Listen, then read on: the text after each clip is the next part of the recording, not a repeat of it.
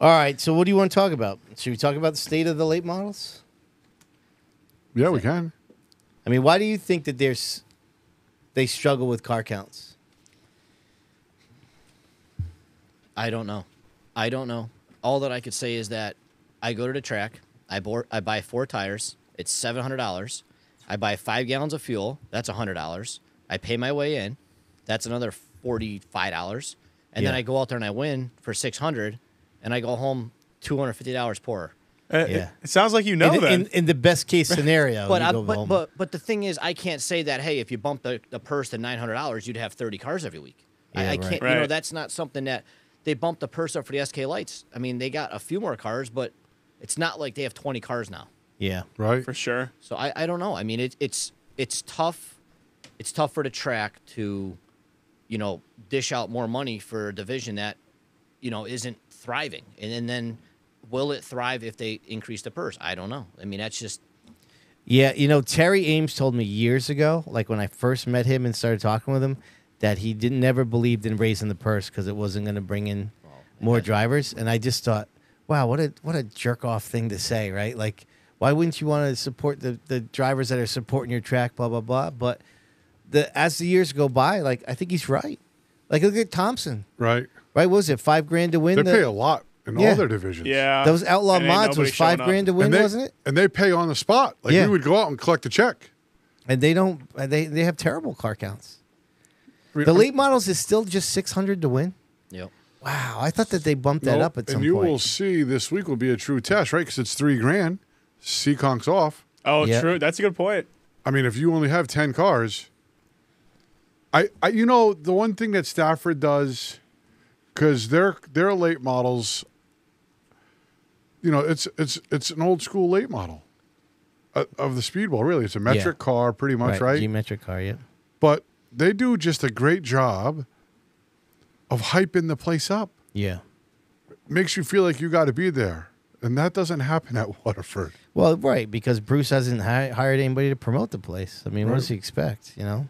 Do you think if Stafford switched over to late models, do you think they'd have Late models? 25 to show up? Probably not for a couple years. But do you think right off the rip, let's just say right now they said, all right, next year we're bringing the ACK division in. How many cars do you think they have open in place of their current late models? They drop the limiteds. Yep. And they say, okay, limiteds, convert your cars over to late models if you want to continue to run. But we're bringing the ACT cars in also. So it's an added division, right? So you're not forcing anybody with a G car to go ACT racing. Right. I would think minimum what you say, if not longer. How many do you think show up for opening day? Do you think there's more than the Speedbowl has right now? I think they get 14. 14? I think, dude, maybe 12 they would get. Yeah, but who? I would bet Stark already has an ACK car. He'd be there. Well, I mean, you were just go saying, there? yeah. Stafford, Yeah. I can't on a Friday. Yeah, see, With that's the work. thing. I bet you there's 10, at least opener. Yeah. At least 10. Yeah, I just think like it's like which. I think opener you would see probably more than 10 just because you would have people that travel to go run at Right, Stafford. right. And it's Right. on a But weekend, possibly right? like weekly running every week. Probably a dozen. Right. Maybe. I think it would take a while for it to gain popularity. I mean, Stafford basically funneled all of the old G-metric late models and took everyone from Thompson, everyone from Waterford, took all their cars and brought them there. Yep. And you can't run them anywhere else. So Yeah, I mean, That's at a first, perfect Diego, opportunity. I thought you were suggesting that we force the current late model series to adapt to the ACT rules, and I was like, we just can't. That would just be an unmitigated No, they've disaster. tried that. That wouldn't work. No, but that if you wouldn't made work. The limiteds, They have a good thing going there. Yeah. Yeah, I don't know. It's not a 10 out of 10 series, but like it's pretty good. we're on agreement that this is just like there's no Stafford would never do this. No, Right. They No. would never bring in the X. 100%. What are they going to even call it? Yeah, I don't know why they would fuck up what they got going on. Right. They No, would they never would do not. it.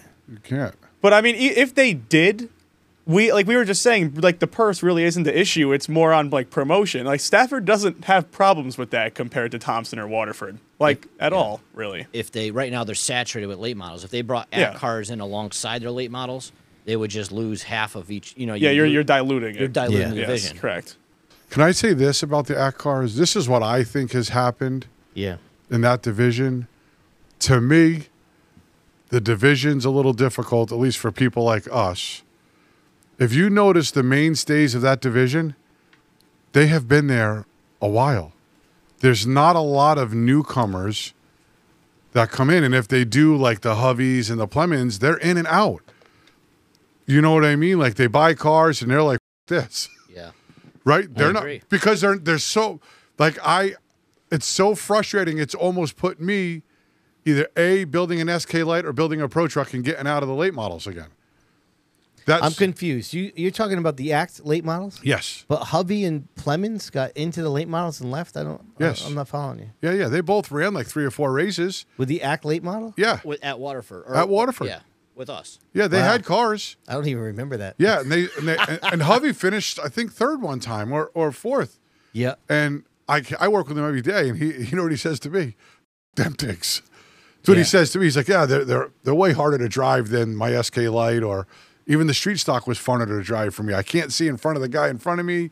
In the late Yeah. models, he just, and it's hard. Like, it's hard for him and his dad, who've been street stockers their whole life, to come in and beat a guy like you. It's a different beast. It's a total, I mean, I've realized that it's so difficult. Even when Tommy Fern drove my car, he got in that thing and just his routine, his habits from his car were completely opposite of the way you drive an Right. old car. You know, Right. he's used to driving a thing in and stepping on the gas and going. Right. Late models, you got to roll the thing and just keep it going. You can't really just expect the motor to make up for it. Right. And I mean, even Adam Gray, who's raced at cars, they went to Stafford and Adam struggled. I mean, he was not. I expected Adam to be one of the favorites. You know, Yeah. Tommy Gray would have been great too. Yep. But I thought Adam Gray was like, okay, this guy's actually driven an AT car. Oh, yeah. When he gets in this thing, he's going to be. Yeah, he struggled too, right? Oh yeah, he was definitely struggling. Yeah. And it surprised even Bennett, who Oh, yeah. track champion at Stafford, got in the AT car and he didn't have good luck. Do you think, though, it's because the difficulty of the car? Do you think that has something to do with it or no? I don't know what it is, why these guys get in and get out.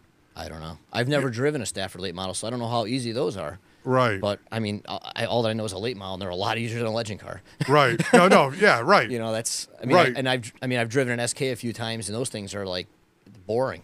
I mean, Yeah. they just don't do anything. You on a straightaway, it's all you hear is motor. You get to the corner and you feel it. You don't actually slip and slide. And I don't know. I feel like the late model's a lot harder to drive than an SK. Yeah, for sure.